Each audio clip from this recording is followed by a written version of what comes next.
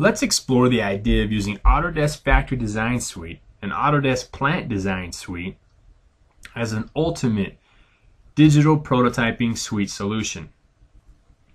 You may or may not be familiar with the advantages of Inventor Professional inside of the Factory Design Suite from moving from that traditional 2D CAD layout to a three-dimensional CAD layout. One of the things that makes this possible are these factory assets. These factory assets are components designed already out of the box for us. So those traditional things such as rollers and belts and crates or forklifts or shelving even, all designed right out of the box for us in this simple manner that I'm showing you here, point and click solution. We use these connector nodes to link these models together so we can start accelerating our design process for our factory layouts. We can also utilize other CAD models, whether it be our own intellectual property or information we're receiving from our vendors. We can import those directly into our 3D CAD layouts. But how does all this relate with our other Autodesk tools? Is there a way that we can communicate all this information and store it in one central file? The AEC Exchange tools allow us to save the Inventor models as an ADSK file that we can then bring into our other Autodesk CAD programs.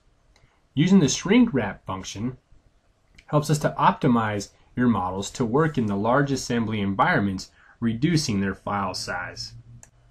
We find these tools very helpful in the architectural and construction industry. Engineers are designing parts and machinery inside of Inventor, and architects or building designers are putting them into their Revit or other CAD models. We are finding another need growing as we talk about the Factory Design Suite with our customers.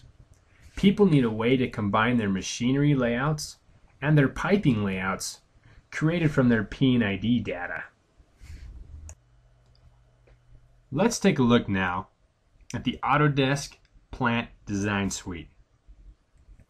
Importing those native ADSK files we just created inside of Inventor is a one-click solution inside of AutoCAD Plant 3D.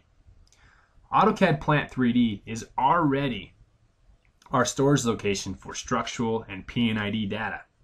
After some positioning, we can now start to visualize our entire design, truly taking advantage of the Autodesk digital prototyping technology.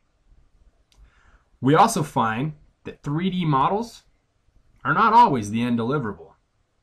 As within Factory Design Suite, sometimes it's necessary to have that 2D factory layout to better communicate our ideas. The goal is to have a solution that will better communicate your ideas throughout the entire design process. Using commands such as ortho views, we can create specific plan or sectional views that are often our end deliverable. Ortho views allow the user to set such things as scale, view, cutting planes to meet your individual product needs. We also have the availability to create adjacent views from current view models, really enabling us to create those proper documentation needed to better communicate our ideas throughout the whole design process. Digital prototyping is more than just creating a 3D model. It is about creating an attainable, scalable, and cost-effective solution to meet your business needs.